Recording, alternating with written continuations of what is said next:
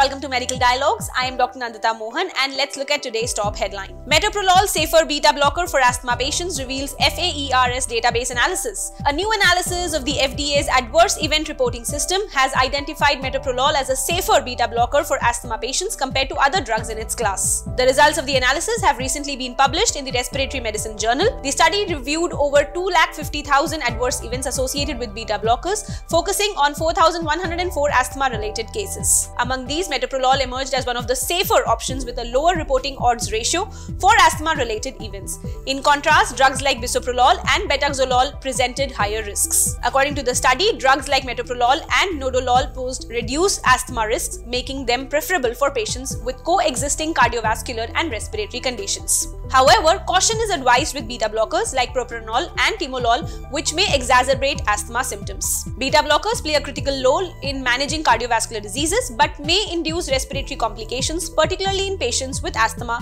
or reactive airway diseases. Some of the key highlights of the study are: selective beta-1 blockers exhibited a higher asthma risk signal. The findings suggested that individuals who use selective beta-1 blockers are 15% more likely to report asthma-related events compared to those who do not use these drugs. However, drugs like bisoprolol showed elevated risks, while metoprolol showed a safer profile. Dual alpha and beta blockers, hydrophilic and lipophilic beta blockers posed lower asthma risks, whereas selective beta-1 blockers consistently showed higher risks irrespective of intrinsic sympathomimetic activity.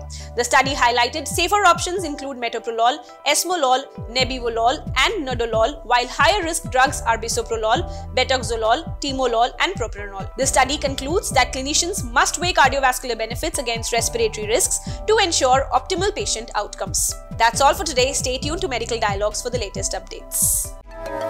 Never miss a medical update from Medical Dialogues. Like, subscribe, and press the bell icon.